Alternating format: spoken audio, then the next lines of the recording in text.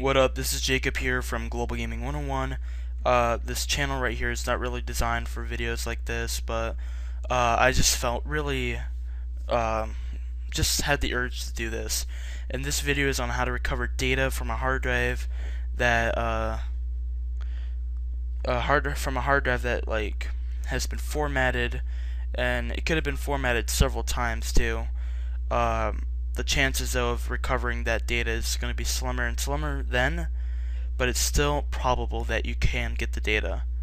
Well, not even probable. No, it's not probable, but there's a chance you can get it. So here it is, a quick formatted NTFS volume.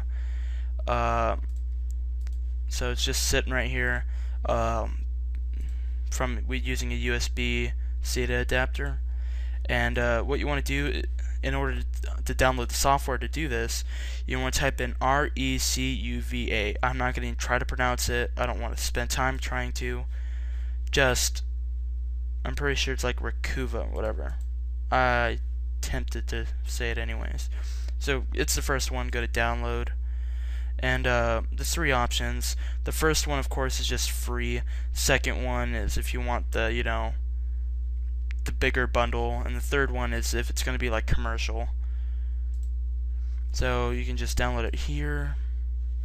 I'm not going to go through the installation with you, but just keep in mind it's going to want to install ad bars, so go through the installation carefully and make sure you do not install the toolbar unless you want it.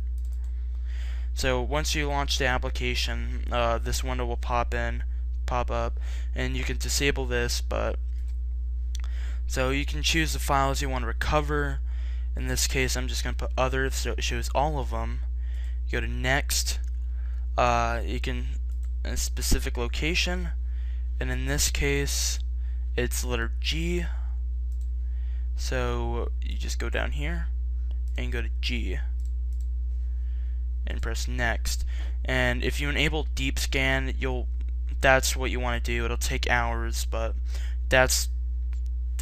you're most likely to find your data using deep scan. In fact, I don't even think it scans without it. So just right here, I'm going to pause it till it goes to like 1% or something, and then I'll show you from there. So let me pause it real quick.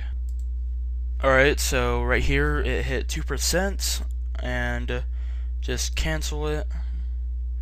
And here's some data it found.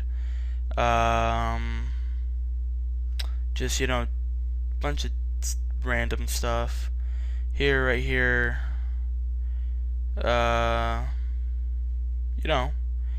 just recover these two right here. Place it on the desktop. 2 files recovered. So it recovered whatever this is. So I'm just going to delete that, and it recovered this. But looks like it had a little glitch, so it couldn't pick it up. That's a shame, because if that was a picture that had many sentimental values that you couldn't get rid of, you would have been screwed. But there's a lot of stuff on here. Just nothing really good did it find. exe file, let's see.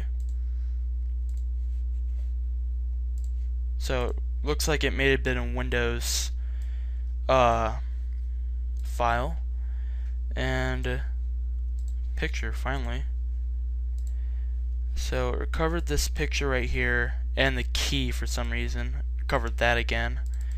And this picture seems to be maybe a picture of a YouTube video or something. Maybe it found it in the temporary. I don't know why I would have a picture of that. Yeah.